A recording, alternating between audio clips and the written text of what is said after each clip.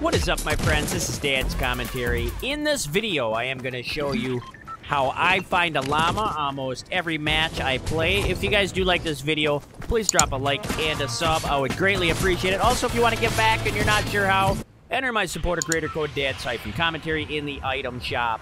And a small portion will go back to me as I am sponsored by Epic Games. So I'd say probably 1 out of every 5 games I play, I find a llama in block D2 or E2. So I tend to look at those blocks, and it can be anywhere on this island, but this is typically where I look, and I will show you the location. So basically what I do is I get kind of lower to the ground, about right here. That way things can start to render, right?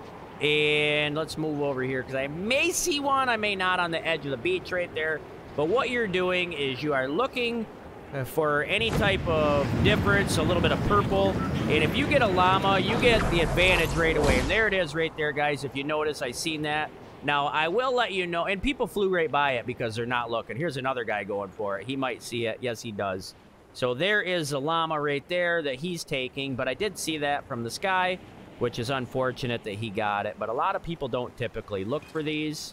And let me see if I can somehow kill him. He might not have. He's gonna have to build and trap me. This is the quickest way to get a llama right there. You just kill him and take all his supplies like that. So that is one quick way to get a llama right there, guys. So you kill him, you take his supplies from him, or you find the llama by yourself. That was my llama! Go get your own! So I am in D3. I typically find it in D2.